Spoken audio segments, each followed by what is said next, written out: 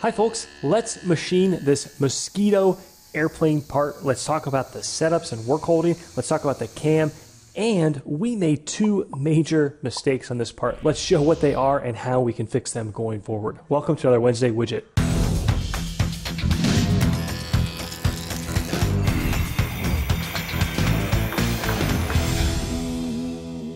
So what is this part? It is a Mosquito airplane angle joint wing to fuselage bracket. We had a customer, actually took one of our training classes, who's restoring one of these planes. And I believe you're allowed to do that subject to the Experimental Aviation Association, where if you build a certain percentage of the plane, you're allowed to make a lot of it yourself. That's really cool. So our goal with this video is to show the work holding the cam. We're not sending this part to the customer because we are not qualified to do aerospace or airplane work. Nevertheless, pretty cool to take a look at this old print. It's a casting, not practical to have this part recast as a one-off, so let's machine it from billet. Grabbing some raw material to cut off a piece on the Saunders plate and the DeWalt chop saw. Material is 1.5 inch square 6061 aluminum. As you can see in our Fusion 360 stock, we're saw cutting a 6-inch width. That gives us plenty of room on each side to clean up those faces. Holding it in our DIY Talon Grip vise inserts. We love these. You can buy them ready-made from Mighty Bite. These are the ones that we made back in Wednesday Widget 126. Quick cleanup of the top face with a Superfly. We only have a small area that will actually be left, but this helps clean that up and it gives us a good datum to work off of. If you're running these in production, skip this step. We'll be using a flat end mill later. You could use that same tool to deck this off later. That would be a very quick tool path and it would save you a tool change. Next up, coming in with the shear hog, our go-to recipe, 785 surface feet per minute, 10 thou feet per tooth, 0.2 inch width of cut or optimal load, and 0.2 inch roughing step down. We're using the 3D adaptive for this operation. It removes most of the material for the part. If you're new to Fusion 360, there's a couple differences between 2D adaptive and 3D adaptive. And obviously with 2D adaptive, it's only able to machine in 2 dimensions, so it wouldn't be able to take into account the fact that we've got curvatures along the third axis or the z-axis. But the bigger difference is the fact that the 2D adaptive clearing, it doesn't do anything until you start picking lines and you start building up that toolpath. You say, hey, I want to machine around this part here. Whereas the 3D adaptive toolpath not only machines in 3 dimensions, but it's using the 3D model. It's using the solid body of this CAD file that we have. So literally in our geometry, we have nothing selected. We just clicked OK and we get this toolpath. Combine that with Fusion 360 templates, card here to the NYC CNC templates, and you've got a really powerful recipe to create good cam and quick cam. Next up, a 3/8 inch Lakeshore Carbide 3-flute end mill. We need the 3/8 inch diameter because we're taking a relatively tall cut here, 1.4 inches. But by using a 0.375 diameter tool, we're doing less than 4 times the diameter stick out. And that's a key threshold to keep in mind.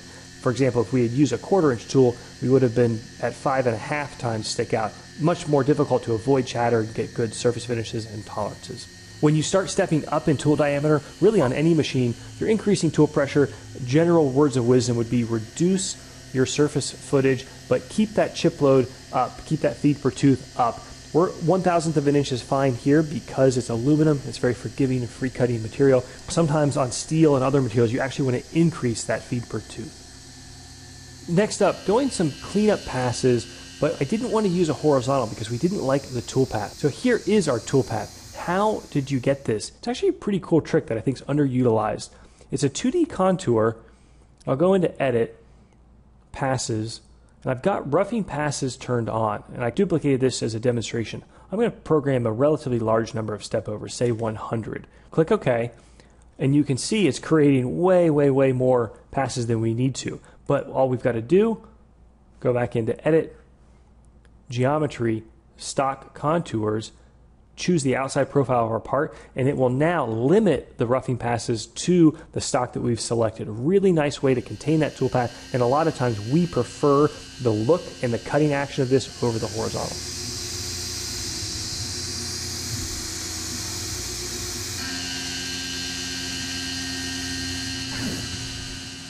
Next up, spotting those 5 holes. If you're in production, we can lower that retract plane. Right now it's set to model top, so every time it's going to retract all the way to the top of the model plus the 50 thou.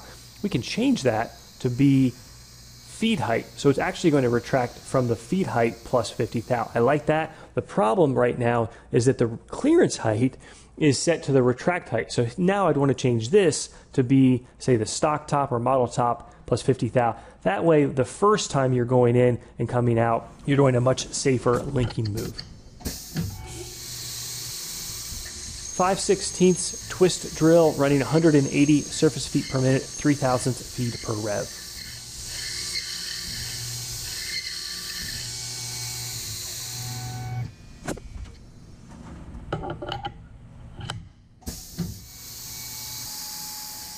Now we're applying these relatively large countersink. Really easy to get chatter with these. The trick is go slow. But what do I mean by slow?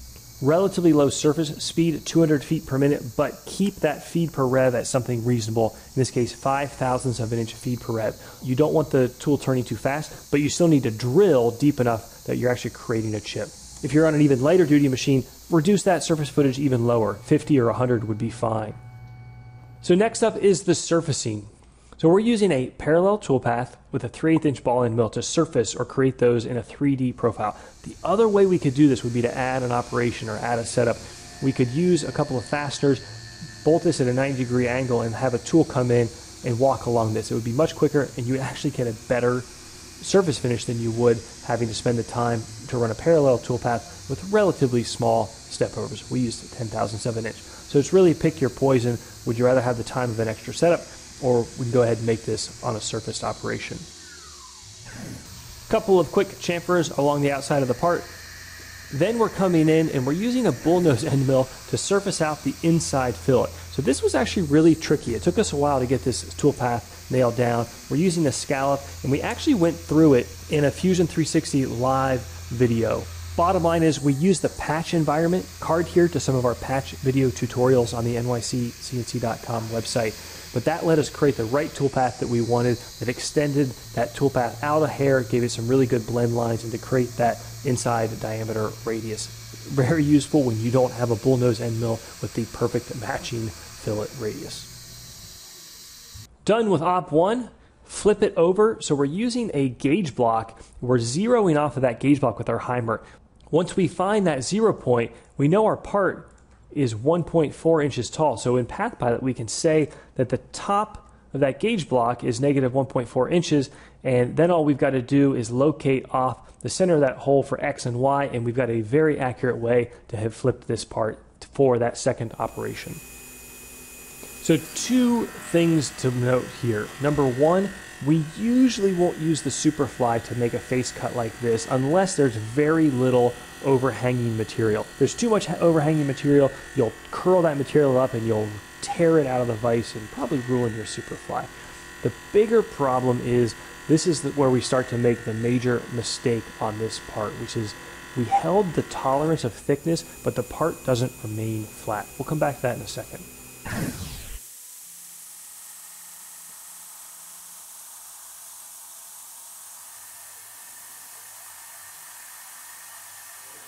Flipping the part up and holding it against a 246 block with a can't twist clamp and a shim just to protect the surface finish.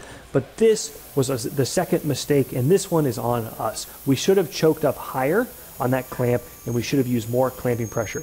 It wasn't as obvious when you're machining the part, but you can clearly see on video that part deflecting, both during the spot and during the drill. Now, luckily, per the print, it's just a clearance hole, but still, no. Not a good example of a reliable, safe work holding method that lends itself to making really good parts, especially on a part like this, where whoever's making this part for their plane, the stakes are high. So let's go back to that first mistake. Take a look at the photo. The part is very clearly bowed along this relatively thin bottom edge, and that's really important. The bow is only about 30,000ths of an inch, but it looks terrible, and I don't like it. If you look at the description of this part, it is holding the wing to the fuselage, and I'm not an aerospace engineer or an airplane engineer, but that sounds pretty important. So we rewind a second. This print is from 1944. The material was dural. Dural appears to be an outdated trade name, but it really relates to the 2000 series grades of aluminum. The part was a forging. So I called up our friend Paul Diebolt over at Diebolt Machine, who we've done some really good videos with, and he's also pretty experienced in the forging and casting world. And he had mentioned that you may have some wiggle room here because modern day extrusions tend to be quite strong relative to 50, 60-year-old aluminum technology. We've actually come quite a ways in aluminum. Kind of funny, aluminum used to be a really exotic alloy because it was so expensive or difficult to make. Now it's obviously quite common. The problem is that we're machinists. We're not metallurgists and we're not aerospace engineers, so I'm not qualified to make that decision. What I am qualified to do is say, I don't like how this part turned out. So what are some other things that we could do to machine this better? The first answer that comes to mind is we were only leaving about 100,000ths of an inch of material on the bottom side. And this extrusion has some built up stress, or if it didn't from the extrusion process, it certainly does when we're machining this whole area away. It's going to naturally want to curl up. If you've machined cold rolled steel, you'll know this happens quite readily.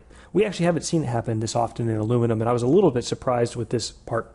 Adding more material on the underside can help even out the stresses as you machine away from both sides. We could try, instead of using the Superfly when we deck this off, we could use a smaller diameter tool that may change the way it relieves those stresses. I'm not sure that would work, but it's something we could try. You could also leave some extra material on this side, skim cut the back side down, and then come back and finish this top side. Again, trying to tackle it more evenly from both sides. You could back bend the part. I'm sure it's done. Again, I don't like it, period, let alone in this application, given that the part is for an airplane.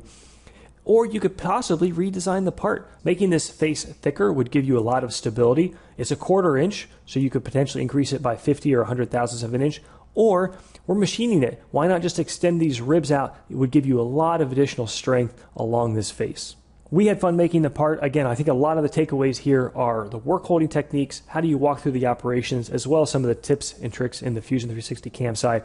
Hope you guys learned, hope you enjoyed. Take care. See you next Wednesday.